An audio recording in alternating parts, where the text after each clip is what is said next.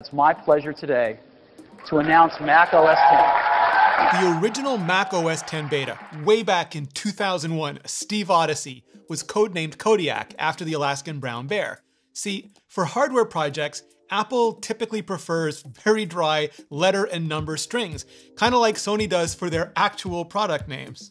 The original iPhone was M68, the original iPad was K48, the original watches N27 and 28. For overall experiences and software projects though, Apple goes full-on codename, and I love it. Like Top Gun call signs meets X-Men aliases, all caps, love it. The Intel Mac was Marklar after the South Park aliens, Swift Playgrounds was Serenity, but not Firefly or Caldwell, and CarPlay was Stark after Tony. So, how did something so always private become so uniquely public, but just for macOS? Well, hit subscribe and buckle up. Because after the beta bear, Apple switched up macOS X codenames to the big cats, starting with 10.0 Cheetah and 10.1 Puma. But then, a funny thing happened on the way to the keynote stage. Steve Jobs decided to use the private codename as a public marketing name. Instead of macOS X 10.2, he oh so proudly proclaimed, "This is Jaguar, the next release of Mac OS X." It was just way cooler sounding, especially compared to Windows XP. Redmond, start your photocopiers. And after nearly losing the company before buying Next and getting Steve Jobs back, well, Apple could do with a little cool. Or a lot. But it did create a problem. At Apple, there's no such thing as a public codename. So with the big cats burned, the software engineering organization had to come up with a whole new theme.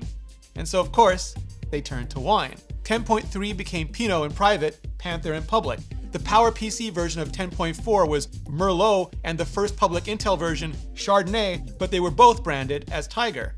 10.5 Chablis became Leopard.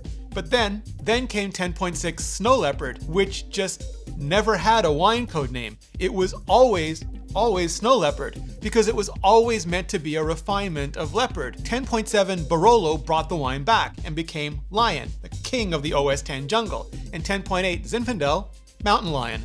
With 10.9 Cabernet though, Apple looked at what was left of the big cats. We do not want to be the first software in history to be delayed due to a dwindling supply of cats.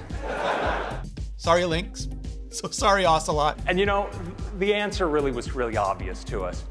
It's those places that inspire us here in California.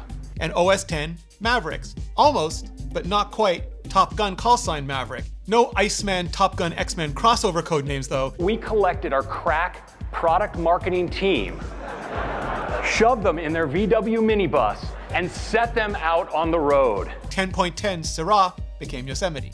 Then, with OS X 10.11, the Mac team changed direction. The wine retired to a vineyard, because of course it did, and the new program management at Apple decided to switch to apples. Literal Garden of Eden, Sir Isaac Newton, pie and crumble, how do you like them apples? Starting with Gala, as in Royal, released as El Capitan. The crack marketing team wasn't going to be upstaged though.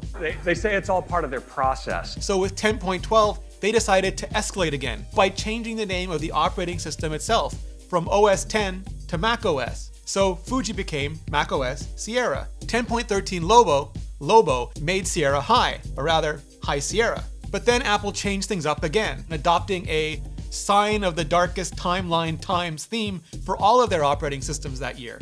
iOS was Peace, watchOS was Glory, tvOS was Hope, and macOS 10.14, that was Liberty.